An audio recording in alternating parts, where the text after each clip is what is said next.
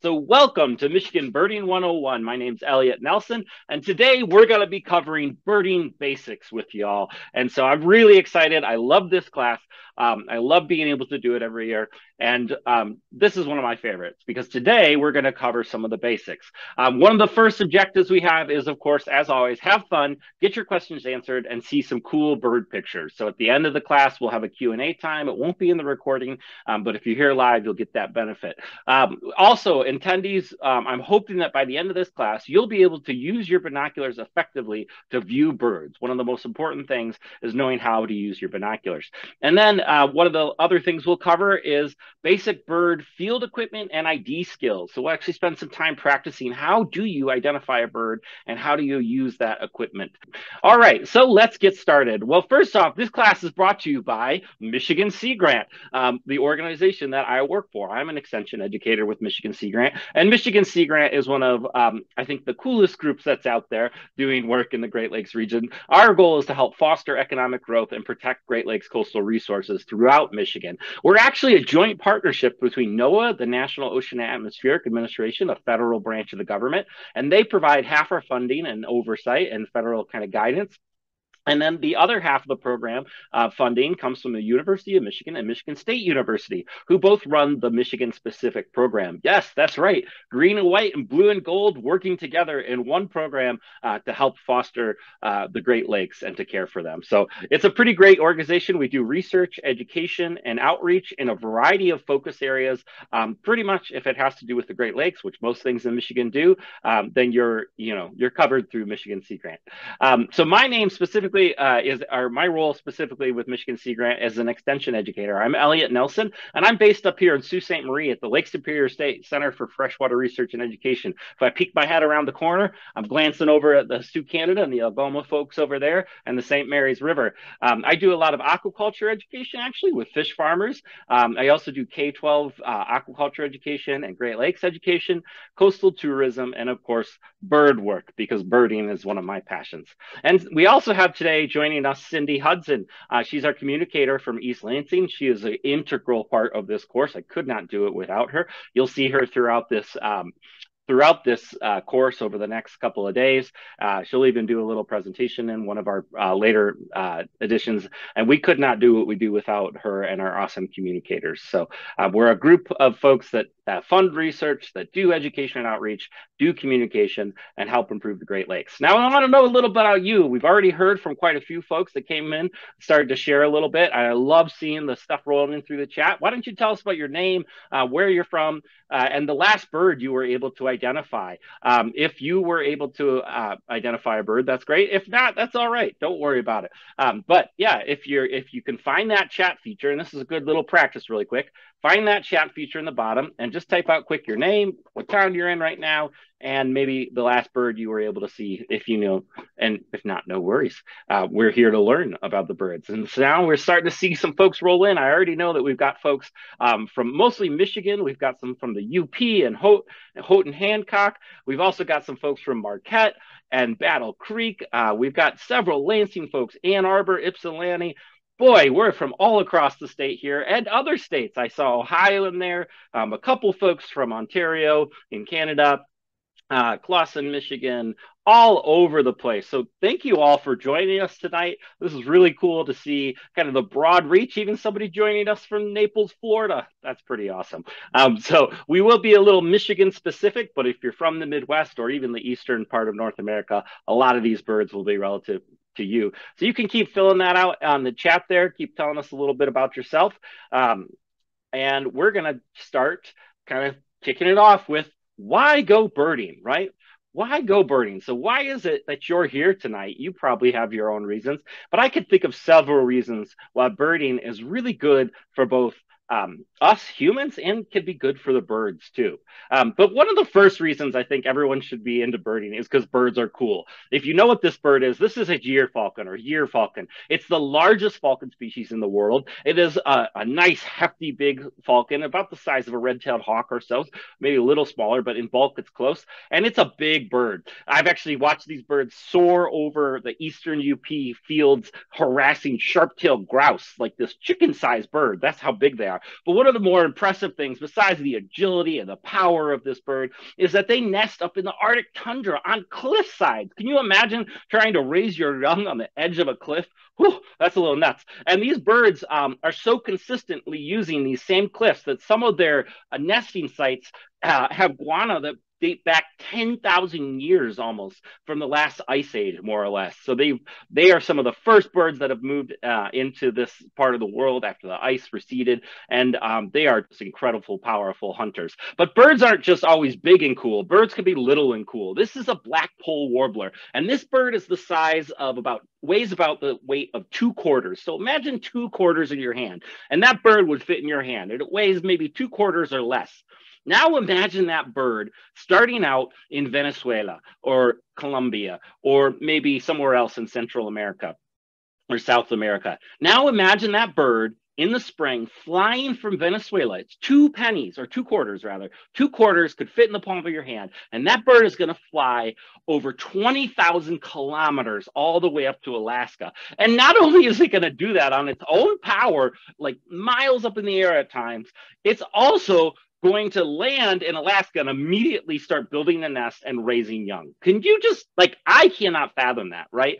And what's even more crazy is this tiny little creature, this beautiful little neotropical songbird, in the fall will pack it all back up, or just by that I mean fill itself full of fat and food restores up in the Arctic, and come all the way back down to Venezuela.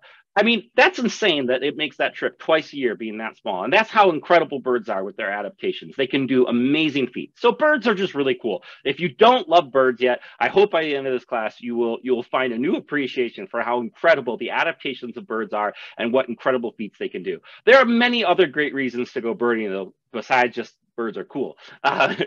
There's a great sense of discovery and exploration when it comes to birding. Well, I think one of my favorite things early on in birding was getting to explore the state of Michigan, because I was going all over looking for new birds. And that got me exploring and discovering new places. And you can even report your bird sightings through different community science programs like eBird, or the Great Backyard Bird Count, or the Kalamazoo Nature Center's Winter Bird Survey. And these actually contribute to science. I just received an email from Cornell that 7 of my sound recordings were used to help make the Merlin Bird app, along with thousands of other people's sound recordings. So it's really cool, the exploration you can get in science. You can also be really into photography. This is another huge aspect for a lot of birders. It's not my thing. None of these photos you'll see that are mine are going to be good. But some people love that. And it's almost like that rare gem hunt, right? It's like a treasure hunt where you're trying to capture that perfect gem of an image, like this photo of a snowy owl from Paul Rossi.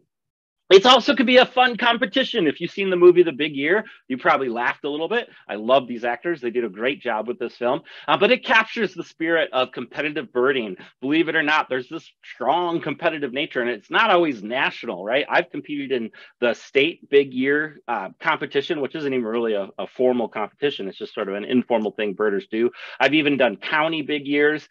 You can even do a backyard Big Year and never even leave your house and be involved with some really intense competition trying to see the most bird species in your backyard. So there can be a competitive aspect to it. There are also lots of times for peaceful and restful experiences. I will talk about in a future class the mental and physical health benefits that birds and birding can actually bring to humans. But there is an extremely restorative aspect of exposing yourself to nature and being open to your surroundings.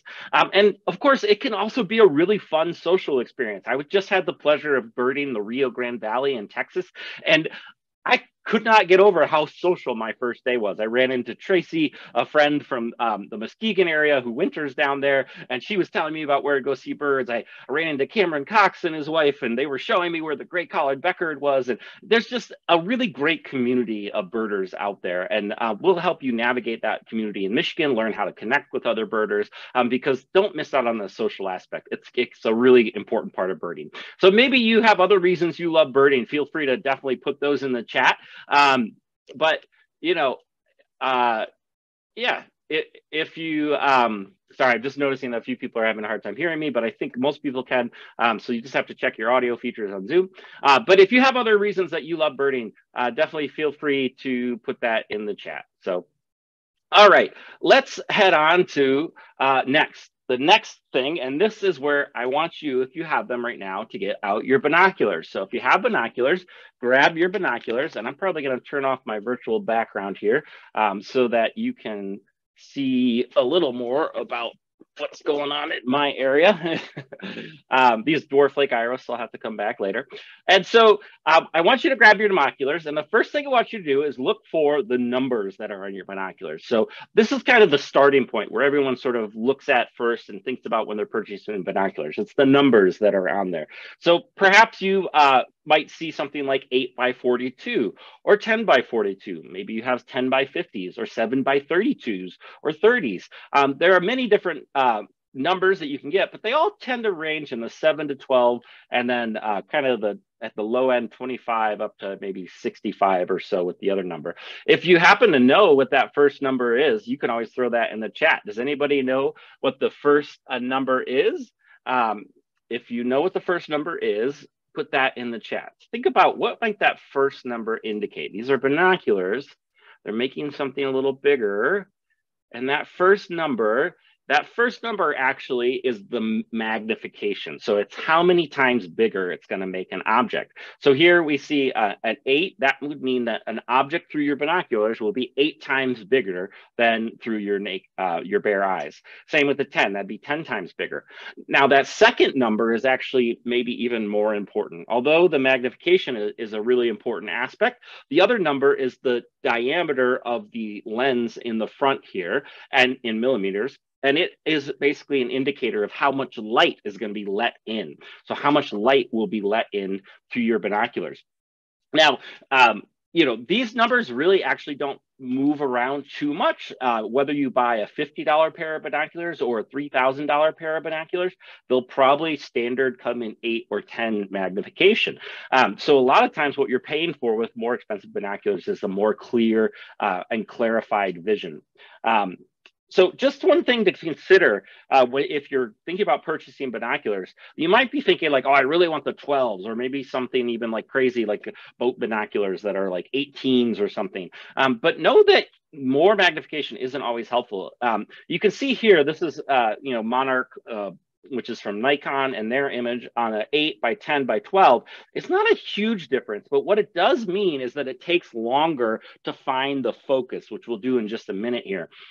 So do think about, if you're going to be birding songbirds or in the woods or in kind of shrubby areas, you really might want those 8s because you're going to be able to focus in on stuff a lot faster because you don't have as wide of a range of focus. 10s are kind of what I go for because I like to do a lot of lake birding a little bit farther out. I don't see many birders with 12s, but that can work too, and 7s can also work. But really it's fine what works for you. Some other things to consider, the eyepiece and comfort level. If you're looking for binoculars, it's really great if you're trying to find a good pair of binoculars to go to a binocular or optics store, or like a Bass Pro Shop or Dunham's or something where they have a selection and you can actually put them up against your face, because a big part of it is really how they sit against your face, how they feel in your hands, the comfort, the weight, and all those things will factor into whether or not those binoculars are right for you.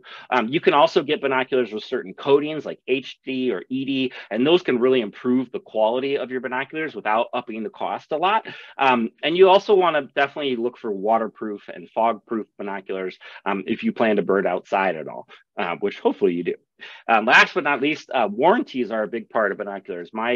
These Vortex binoculars I have are actually a replacement, a brand new binocular from my Eagle Optics I used to have, and that was free because it was part of a lifetime warranty that comes with all Vortex binoculars. And a lot of other brands also come with lifetime warranties where they'll fix your binoculars for free, and that can really save you a lot of money in the long run. So those are just some of the things to think about with binoculars. These are, the reason I start with this is because they're really kind of the gateway to birding, and they really are kind of the essential piece. You can do birding without binoculars, but you're really quickly going to find that you want a pair. Now, if you're just starting out, the $30 to $100 range is often the beginner range. These are going to be probably still to 8 or 10 by 42s or 50s or 7 by something. But that at that price range, you're going to see a lot of darkness when you look through. you can kind of see that even on like the Monarch images here in the bottom, where you kind of get that gray haze around the edge. That gray haze is worse on lower quality glass, and the image won't be as sharp and crisp. Really low end binoculars can even kind of give you a headache because the image is so distorted from the low quality glass. I have this pair of $30 Amazon backup binoculars, and you know what? For 30 bucks, they work. They're 12 by 42s, and I can use them, and they're a great backup. But if I look through them for too long, I start to get a headache. My Vortex here are in the $250 to $750 range. This is where you can get some really good binoculars at, you know, that kind of mid-range price there. The Monarchs I have listed there and the Vortex Diamondbacks are both in that price range. And those are not the only companies by any means. They're just the ones I'm familiar with. So definitely look around and shop around. If you're really thinking about getting into this hobby, this is a great price range to kind of start aiming towards. You know, save up a little bit for that 250 to 750 range. Once you get over $1,000, you're into the elite binoculars like Swarovski or Leicas or other kind of high-end brands, and they are just something else. I warn you, don't look through one unless you're ready to start saving up for one, because the image quality is so fantastic that you're quickly going to want to get to there. But of course, you can make anything work. All right, now enough about that. Let's start to use our binoculars. So I want you to do this along with me. If you have binoculars today, we are going to practice using our binoculars. This is the essential skill to birding. And so let's spend some time using it. First off, I will say, even before you raise your binoculars, I want to quickly point out the caps on your binoculars here may be adjustable, okay? So mine lower and raise on mine through a twisting motion. You may have rubber ones that fold down or fold up, but a lot of them nowadays have these twists to them. If you have glasses, it's best to twist them down so that your glass on your glasses is directly up against the glass on the binoculars. But if you don't wear glasses, then you want a little bit of relief or space between your eyeball and the glass so that your eyeballs and eyelashes aren't running up against the glass. It makes it hard to see. So adjust those so that they're appropriate. Mine are going to be up. Yours may need to be down or up. And next, what we're going to do is I want you to raise them up and look at an object and use the center focus dial here. Use the center dial to get that object in focus. So I'm going to do that now. I'm going to raise mine out, and I'm going to adjust that dial until my image goes from blurry to clear. And you can go too far, so you might have to go back the other way, but you want to look at something until that image is nice and clear. Now, hopefully that's worked out so far for you. I really want you to be doing this. Don't waste this time. Let's do this. But you might be seeing two images. So the third thing, you got the eyepiece adjustment, the focus. Now you might need to adjust the hinge. That means to go out or down. Everyone's eyes are different space apart. And so what you're going to be doing is trying to line it up exactly with your two eyeballs so that you get a single clear image. So let's do that again. Let's look at an object, make sure you're in focus, and then adjust your hinge so that you're seeing a single clear object. All right, I'm looking at the thermostat and it says 69 degrees. I can deal with that. Hopefully you've been able to focus in on something at this point, adjust that, but keep trying, keep working on it. You know, you'll start to realize that, you know, once you get that habit down of those three pieces, you can start to get a single clear image relatively quick. All right. Now, the other thing that a lot of birders don't know about is called the diopter adjustment. So actually, I think I'm gonna just keep going this way. So the next thing we're gonna do is we're gonna do a diopter adjustment for our binoculars. Almost every binocular has this, but a lot of birders and binocular users don't realize that it is a feature of the binoculars. I didn't, honestly, for years of birding, until one day I was like, oh, what's that?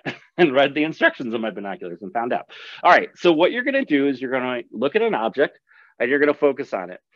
Now I want you to cover up the right barrel and only look through the left and adjust your hinge focus so that you're in focus with just your left eye, okay? All right, so mine's in focus with just my left eye covering up the right barrel. Now leave your binoculars set like that. And what you're gonna do next is you're gonna look for your diopter. My diopter here has to be popped up, but most binoculars, you'll actually be able to twist this to the left and the right. It's a secondary focus that focuses just the right barrel. And so again, you want to find your diopter, leave this focus. And now what I'm going to do is I'm going to look at this object again with the right, and I'm going to use my diopter to get it just in focus. Double check with my left, make sure that's in focus. My right is in focus. And now my binoculars are adjusted to the differences in the strength between my two eyes. So this will accommodate the fact that my right eye is a little bit stronger than my left eye. And you might be thinking, well, I have corrective lenses or something like that, so I don't really need to do this. I have contacts in right now, and I just adjusted mine about 3 or 4 notches to the right, because every day your eyes change a little bit. If you wear contacts for too long, your eyes can get tired. So this is a good skill to get into on a regular basis, to just check your diopter to make sure that that's working out for you. So hopefully for some of you that was new and information that you will be able to use as you go throughout your birding. And then again, that skill of being able to adjust your eyepiece, adjust your focus, and adjust your hinge. And then last but not least, adjust the diopter. And those 4 things will get you ready to start birding. All right. And don't forget, if you have any questions, please make sure to put those in the Q&A section. We'll be getting to the questions at the end today. But yes, definitely put your questions in the Q&A section. And then if you have any comments or cool things to share, I saw some of you are sharing your binoculars, some of your favorite brands, or some of the warranties you have, feel free to share that. There are a lot of different options out there. Amazon has a bajillion options. So feel free to share what works for you. Okay, now let's get to the birding. Okay, time to start birding, everyone. We're gonna do it right now. What I want you to do is take your binoculars and I want you to back up. I want you to back up at least, probably 10 feet from the screen, because we're going to find this bird together. And I'm going to teach you some of the ways that you do this, okay? Now, when you see a bird, you're going to definitely want to look at it with your binoculars. But if you're birding in a wooded setting, or really if you're birding anywhere where the bird is less than, say, 100 yards from you, what you want to do first is locate the bird with your eyes without your binoculars. The problem is a lot of birders, when they hear, oh, there's an elegant trogon or some other trogon up there in the tree, you're going to be like, oh, I want to see that. And you're immediately going to raise your binoculars and you're going to start looking and you're going to start getting dizzy really fast and nauseous. And so you got to slow down. Okay. One of the keys to finding a bird is to really start first by locating that bird with your eyes. And when you see that bird, you'll probably pick up on motion. It's going to be a lot easier to find that bird without your binoculars first. Again, if it's less than, say, 50 to 100 yards away. And once you see that bird, pay attention to the features around it. For example, this bird has a big, huge tree right to the right, and it has another branch that's kind of forked right above of it. So when I raise up my binoculars, I know what the context is that I want to look for. I know what's around that bird. And if that bird happens to move, I know, okay, I'm looking at that forked area. I don't see the bird. Maybe it's slightly up or to the left or to the right, since it was just there. So again, first step, locate the bird. Second step, see what's around it and keep your eyes on the bird, okay? Now the final step, after you've located the bird, you're keeping your eyes on the bird, paying attention to what's around it. You're going to not take your eyes off the bird, and you're simply going to lift your binoculars so that the bird is hopefully directly in your vision. And I can't back up enough to get mine in focus because my office, I'm hitting a wall here. But, if you're at home, I really want you to practice this. Back up from your screen a ways or pick a different object if that works better for you. And keep your eyes on the bird and keep that context in mind, and then raise your binoculars, and hopefully that bird will be right in your image. This is going to be a skill that, if you can master this, will really help you have a lot more success at seeing those birds through your binoculars. Again, really resist that temptation to just immediately lift your binoculars and start looking around, because you're just going to get dizzy and maybe even nauseous. So keep your eye on locate the bird, keep your eye on the bird, and then raise your binoculars without breaking eye contact with that bird. Keep staring at that bird, keep it in your focus, and just simply raise your binoculars up. And hopefully you'll be seeing a bird through your binoculars. Okay, well, that is that. And now we're going to move on to a little bit more about how to identify it. Before we do that, I'm going to do a quick shout out on two other pieces of equipment you can use, but are not necessary. I will say for sure, the most essential piece of birding equipment is a pair of binoculars. You can use scopes like my spotting scope here, which is a very low quality, low cost scope. um, these are better for really far distances. So like if you're lake watching, again, something more than maybe 100 yards away, you're going to use a scope, but they're a lot more expensive. And so they're typically a kind of next level up in birding. So most birders don't start out with a scope. And again, a scope is going to be for more distant birding a lot of the time. That being said, if you are really ready to dive into this and you've got the funds, get yourself a good scope too to go along with your binoculars. And if you do, make sure you invest in a good tripod, because a cheap tripod can make a good scope kind of less useful, because a good tripod won't shake as much. And then a lot of birders are kind of interested in photography or want to take photos to help them identify birds. Some birders do that. Some birders never use binoculars. They just buy really good cameras and use their camera like binoculars. But you know, cameras like the one here can be tens of thousands of dollars, or at least thousands, to start up. Thankfully, they do make these things like power shots now that are a little bit lower cost. They're more of like a compact lens that you can then extend out like this. And so that could be a lower cost startup option. I have this just for documenting birds. I'm not a big photographer. All right, well, that's that on that, but you don't definitely need these. Okay, now it's time to dive into actually birding. So we are going to use our binoculars again, or at least use our sight here on the screen, and we're going to start birding. Oh, but before that, I do have to talk about field guides.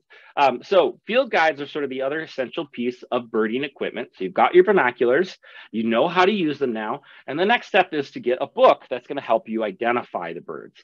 Whatever book you get, a few quick tips. One thing, use the intro section. Most people skip right over that introduction section, but it has a lot of really helpful info. It'll help you learn that a bird is not just a bird, bird, bird, bird, bird, bird, bird, bird, like you see here. A bird actually has many different parts, and your field guide is going to use these terms in the descriptions of the bird. So it's really helpful to reference those parts of the birds that are in the intro section. And there can be a lot of other good stuff in there. Now, when you're going to choose a field guide, you're going to have a lot of options. But here's a few things to think about, and my personal preference. So again, your personal preference may be different. First off, books are generally either photos or illustrations. Both can be useful, and I actually recommend the Kaufman guide in a second here, which is the photo guide. But for the most part, I think illustrations are a little bit better at emphasizing the right field marks and capturing the posture or the shape or structure of a bird. You can get field guides that are specific, like a warbler guide or a raptor guide, or you can get field guides that are just for a whole region of all species that are in that region. I would recommend, if you're a new birder, starting with a comprehensive guide. Maybe you only care about warblers, and so you're just going to buy a warbler guide, but those comprehensive guides are a little better if you're starting out brand new. You can get books that are state specific, regional, like the Eastern US or Eastern North America, or you can get national books like a Canadian bird book or a Mexico bird book or a US bird book. But, you know, generally any of those can work, but for a new birder, state and regional guides do kind of reduce the options for you a little bit. So there's that advantage. Also, some books have the range maps in the back of the book, where others have them paired with the species description and the pictures. I'm a little bit of a fan of having the range map nested with the bird, like in this National Geographic guide that I have here. I can show you this real quick.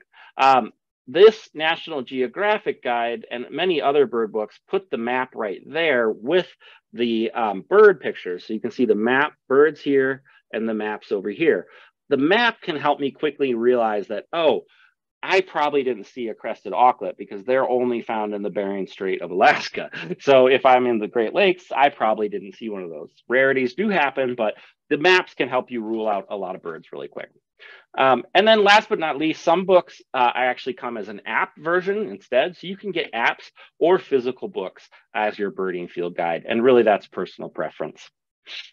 So there are many different guides out there. This is not a comprehensive list nor an endorsement. These are just the ones that I used as a beginning birder and still use today. The Peterson guide is the classic, one of the first guides. The Sibley guide is probably the what a lot of birders consider the gold standard these days. But there are many different guides out there. The National Geographic one I just showed, the Golden Guide, the Kaufman Guide is actually a beginning birder book for that's photo based. So it's one of the few that's like that. And if you have a guide you like, feel free to throw that in the chat so we know. This is my Golden Guide. I do like books. This was mine from a kid. I actually got this from my grandparents when I was in 1994 when I first started birding. And I like these physical guides because sometimes birders like to keep their life lists in there. So this bird book means a lot to me because I've written down every species the first time I saw it, the date, and maybe some little notes or something. There's squished mosquitoes in my book, and it's just filled of memories. So I keep it, on my bookshelf at home these days because it's getting a little torn. But I do really just encourage you to think about getting a book and really make it your own. There is also an app called the Merlin Bird ID app, and this has really revolutionized birding for a lot of people. It has a great set of features for beginning birders, and it's a really useful starting tool. I still recommend getting a field guide. It's going to be easier to study the birds with the field guide than the app, but this app can ask you a set of questions and give you a short list of birds and what you might see. It's called the Bird ID Wizard, and it also has new AI features like the sound ID, so you can actually hold your phone up, let it hear the bird calls, and it will give you an approximation of what it thinks those bird calls are. It is not 100% accurate. It can often be wrong, so you should just note that. It's always good to double check, maybe listen to some recordings online and see if it's really, or the recordings that are in the app to see if they really line up. But it is a really helpful way to learn sound ID. And if you have pictures, you can also upload your pictures to Merlin, and it will use AI to give you an approximation of what it is. Again, neither of these are 100% accurate, but they are so helpful. So if you haven't got the Merlin Bird ID app, definitely check it out. And I'm seeing great comments coming through. Yeah, I really do love the Sibley guide. The Audubon Society guides can be really helpful too. Those are great. And yeah, I do love that Golden Guide. All right, so that's the equipment, folks. We talked a little bit so far about why go birding, because birds are awesome, and there's a lot of great benefits to birding. We talked a little bit about how to use your equipment. So remember, use your binoculars, learn them, get comfortable with them. You want to adjust the eyepiece, adjust the hinge, adjust the focus, adjust the diopter, and then think about a field book that might be useful for you. And really that's personal preference. Now it's time to start birding, finally. All right, now that we're ready to go birding, and I do want to remind you, if you have any questions on those earlier things, put them in the Q&A section, not the chat. We'll lose them in the chat, but put them in the Q&A. So once you've got your equipment down and you're ready to start field identifying the birds, it's time to use some basic skills. And really, I break it down into 3 steps. The first step is to observe the bird. And you're going to want to do this as long as you possibly can. A lot of us have an inclination to observe the bird and then quickly grab our bird books and then try to look through our binoculars and our books at the same time, back and forth. And it could get really complicated and you can get a little panicky. So my advice is really to set the book down and observe the bird for as long as it lets you. With most small birds, songbirds, that might not be very long. You may only have 5 seconds before that bird's gone. You may only get a fleeting half a second glance. But if you spend your time first really observing the bird and taking mental notes, then you're going to really be helping yourself out. After you observe the bird, take some notes or try to take some pictures. Write down in your phone or on a piece of paper what it was you saw. And then last but not least, consult your field guide. If you don't take the notes, it's amazing how quickly our memory fades or can kind of fill in the gaps based on our book that we're looking at. So the note taking can be a really important step. All right, so let's practice this. All right, here we go. I want you to start by observing this bird. And I don't want you to tell me what species this is. So nobody put it in the chat. Nobody say the species yet, even if you know. But I want you to start telling me some of the things you notice about this bird. So go ahead, open up the chat, look at this bird. You can even use your binoculars if you want to back up a little bit to observe this bird, and start putting what you notice. All right, so we've got our first comment in there. Great. All right, a few more. Red crest, red cap. That really sticks out there. And long beak. Now, long beak is helpful, but let's think about this in terms of structure, not just relative terms, right? How long is its beak? Well, we don't know. We don't have a ruler, right? But that beak is almost as long as its head, right? So that might be a way that you can use relative size instead of just regular size. So the bill length is as long as the head. Oh, somebody mentioned the habitat. There is snow here, so we're in a colder climate. Of course, you'll know that if you're in person, but habitat is really important. We're seeing this bird on fruiting trees here. Yeah, size compared to the berries. That's a good relative size comparison, right? Now that you have the berries, you may know, okay, that's almost like a crow-sized bird there.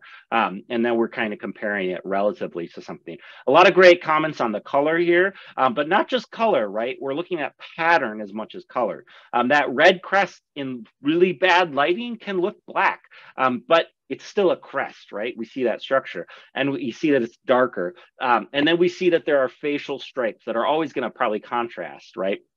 That black stripe goes right up to the beak too. That's a great. So you all are taking a lot of great observations. So when you first see a bird, this is exactly what you want to do. You want to be looking at its structure, its pattern, its relative size, its behavior, and its location or habitat. And these can all kind of be clues. As you're taking these notes, and if you're out there birding, it's great to have a little Write in the Rain or little notebook ready, or an app on your phone opened up ready to type some notes in. And that's where you could type these things in if you don't have a Zoom chat to type them in. All right, so we have a lot of great observations here. So after we've taken our observations, we wrote them down, now it's time to consult our field guide. So we're gonna open up our field guide, and once you have a field guide, it'll be good to kind of start thinking about the categories that are in there. My National Geographic guide has several categories tabbed on the outside, like hawks, sandpipers, gulls, flycatchers, warblers, sparrows, woodpeckers. So some folks are, or some field guides are really split up nice and well. And once you kind of have an idea of what those different groups are, you'll be able to get to those groups pretty fast. So many of you probably know what group this bird belongs to with its long bill, but it is the woodpecker group. So this bird is in the woodpecker group. Now, this is the woodpecker guide on the Sibley guide, which it's really cool. They have these pages which display all the species at once, and then you can flip to the page for the specific species. So with our observations, which species do we think this is? Go ahead and put it in the chat. Again, we're looking at a bird that has that crest, that bit of a red crest. We've got those two black facial marks.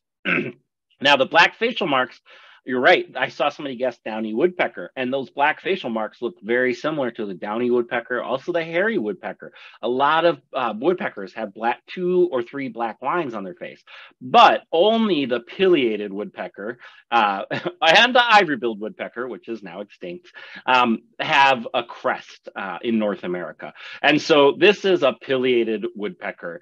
So many of you are able to get that with the crest there. Awesome job, folks.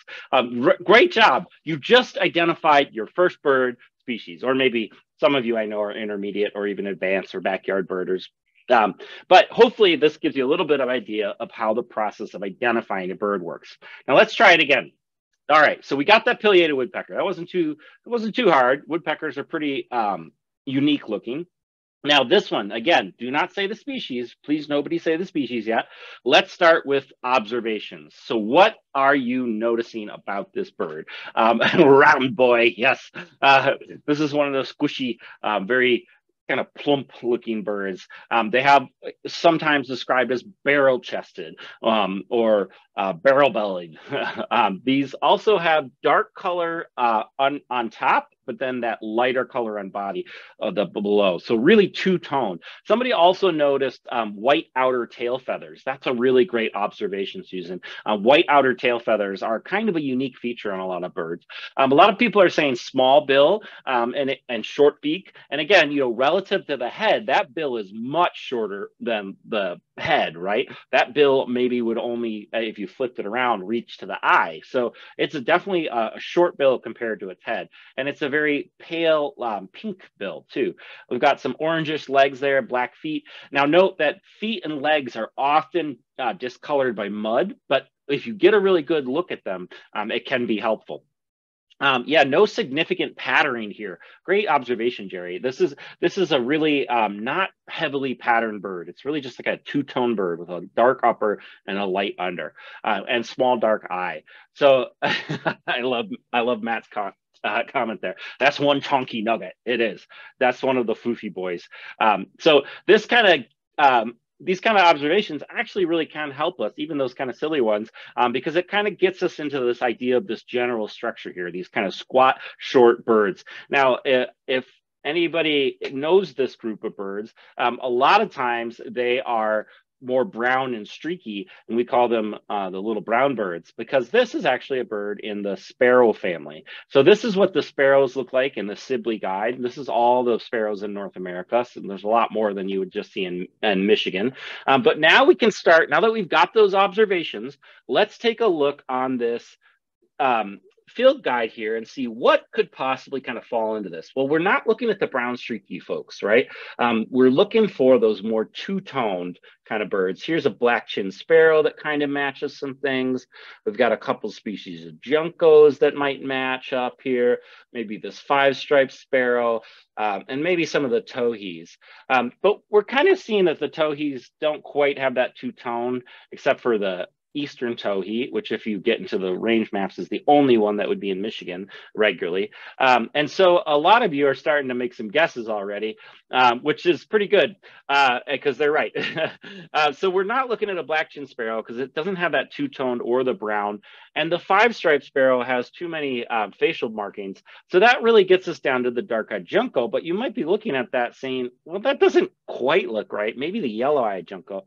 But once you open up to this specific species, then you'll start to notice that there are often more than one single way that a bird can look. In fact, most birds have multiple plumages. So this is the dark-eyed junco, and it's a bit of a challenge one because they come in many varieties.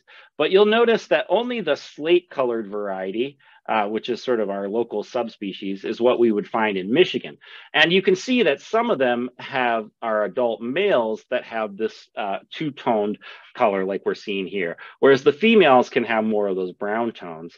But yeah, those of you that guessed, great job. You got another one right. This is a dark-eyed junco. And again, this one just to point out that birds might not look exactly the way you see them in your book, but once you get into the species specific part, you'll see their different color variations. All right, way to go, folks. You are just knocking this out here. You're doing a great job, and hopefully you're finding these skills useful. All right, we're going to do, I think, one more here. Let's do one more. Again, do not say the species, please. Hold off on saying the species until I ask for you to. But let's start with some observations. Again, this is another good example of a bird that comes in a couple of different plumages. And so let's give it some guesses as to what are some of the observations here. So first off, some folks say aquatic and diving. You know, maybe if you were actually watching this, you'd watch this bird dive underneath the water. In the water, somebody guessed female, but that may or may not be right. We'll look at this bird in a second. Somebody else guessed winter plumage, so I'm guessing you're not a beginning birder. You may know that there are actually different plumages. This is the winter plumage. But some of our observations that are coming in are white bill or light colored bill and slightly longer than a head, right? It's a really long-headed bird and a long-billed bird. It has a dark eye, which is good. It kind of has a brown upper. It has a white chest and up front part of the neck, right? So we've got this kind of two-tone look with sort of like a fuzzy border in between. And we're seeing that it's wet, right? We're seeing that it's in the water. So that's some good some good habitat comments here. White underside is another interesting guess. And a few folks are guessing that this is a waterfall bird, like a duck or loon or something like that. And so if you start to open up, now that we've kind of got, yeah, short tail, that's a good one too, or at least a tail that's below the water. And then head shape, Terry, that's a really important one. So this bird has a little bit of a lift right before and then a pretty flat head. Head shape is super important for waterfowl. Curved heads, or where the peak of the head is, if it's in front of the eye or behind the eye, those are all really important. So I would describe this bird as having a flat head with the peak of the head being in front of the eye, close to the bill. And that's a really helpful thing to write down in your notes. All right, so those of you that are kind of guessing waterfowl, if you open up your book to waterfowl, you'll see that we have kind of ducks, grebes, and loons, and geese and swans. I guess there's 5 different main groups. So you probably know this isn't a goose or a swan. It doesn't have as long as a neck. It could be a duck, a grebe, or a loon, but if you open up your book, you'll see that the loons and grebes are kind of the ones that are going to have these long, narrow bills. Now, if we're looking at this list here, now is time to take your guess as to what species you might think we're seeing here. And so this is a little tricky of one because there are some very similar looking loons here. But which of the species of loons do we have here? Well, if we're looking at the red-throated loon, we see that that has a pretty well-defined border of white, and that white goes all the way up above the eye. So it's probably not the red-throated loon. It also has a checkered back. The Pacific loon and the Arctic loon have a much more arched back of their neck, and again, a really clearly defined line between the white and the dark. Also probably not expected around here. So that leaves us these 2 species. And although the yellow-billed loon looks similar, it is not quite a yellow bill, is it? It's more of a pale, whitish, grayish bill. And the other thing, too, that we're kind of noticing is that, well, if you flip to your bird book, part of these 2 species, you'll see that the range map for these 2 species does not overlap very much. And what we would expect to see in Michigan would be the common loon, which is what a lot of you have already guessed.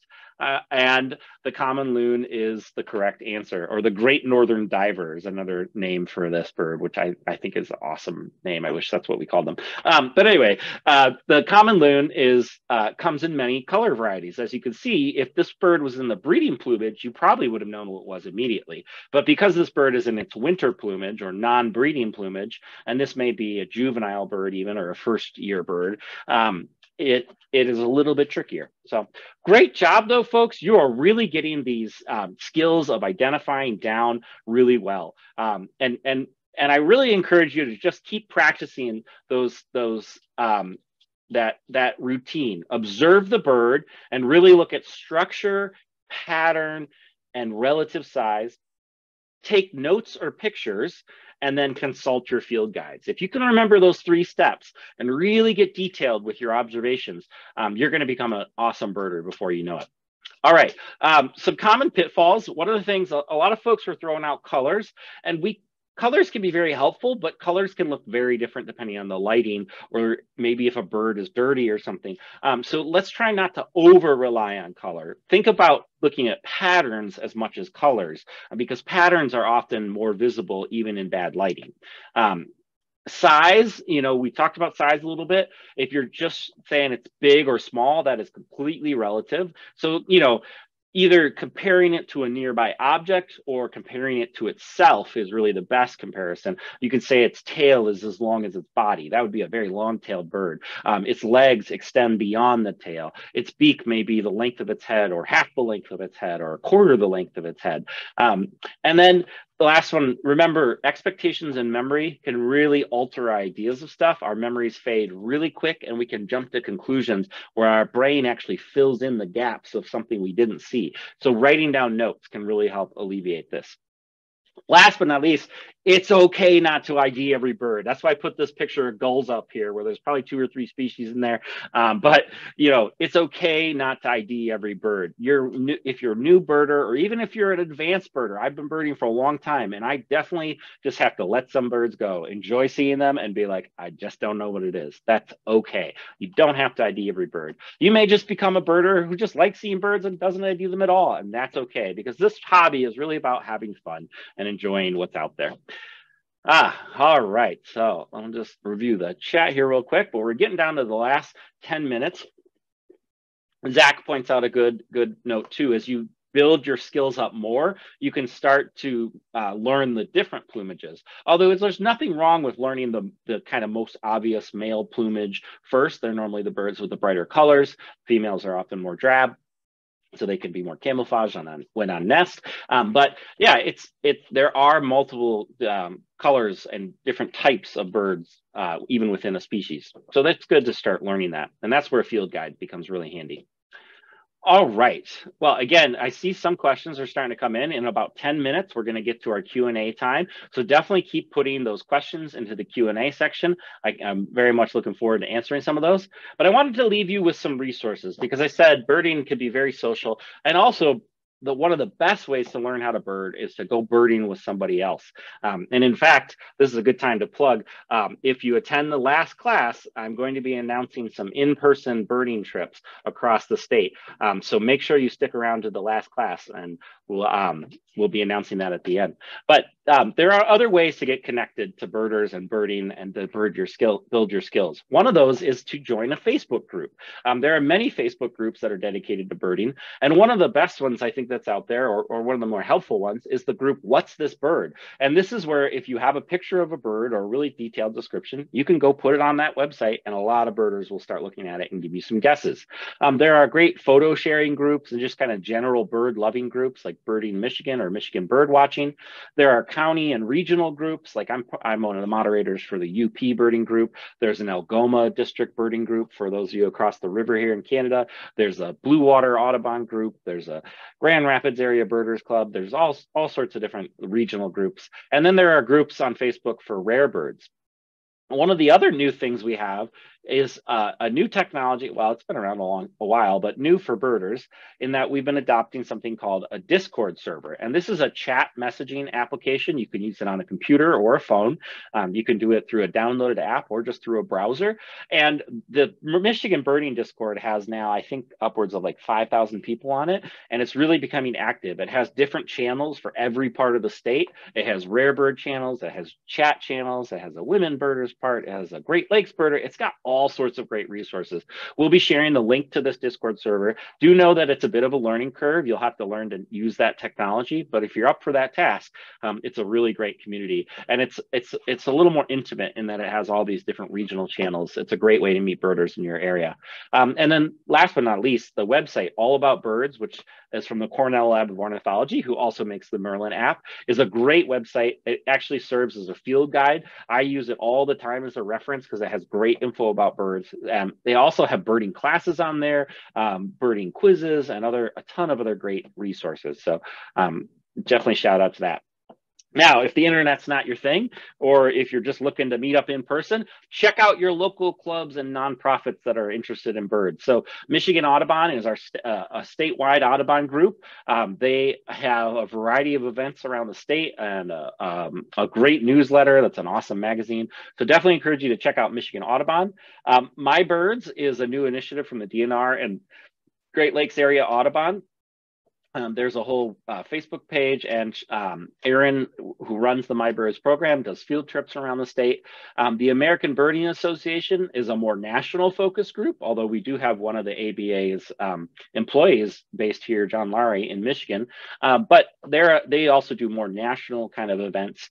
And then there are regional Michigan Audubon chapters and regional Great Lakes and national Audubon chapters, like the Grand Rapids Audubon Club, the Sioux Naturalists, which is a binational group up here in Sault Ste. Marie, the Laughing Whitefish Bird Alliance over in Marquette, Detroit Bird Alliance, or I'm not sure what their name is now. Maybe it's still Detroit Audubon.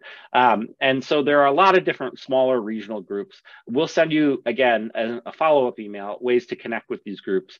Definitely check them out. And also check out your local library, or if you're near a university, many universities have birding clubs like MSU does and the University of Michigan does, Lake Superior State University. So if you're a college student or a faculty, or even if you're just a local community member, they'll often let you join in. All right.